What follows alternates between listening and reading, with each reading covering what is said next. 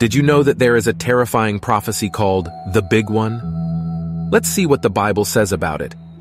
According to Revelation 16:17-20, here's what it says.